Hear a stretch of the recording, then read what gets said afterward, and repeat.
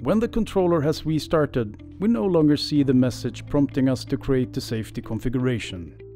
Since we now have a valid safety configuration, we can now configure the ASI interface. Click the ASI Setting app. There are three options available: the configuration of the up and down buttons and the light indicator. Let's start with the up button, which is disabled by default. We enable it in this case. By default, we can enable or disable the lead-through function. If we don't want to use the default function, we can create a custom routine that can be called by pushing this button. We can do the same with the down button.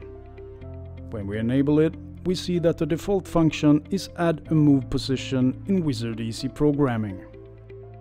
Next, let's have a look at the light indicator.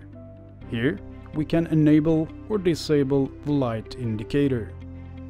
Check this box if you want to allow ASI operation in auto mode. To do that, you need a proper safety configuration and you need to be a safety user. Should you want to reset the configuration to factory settings, click Reset and OK.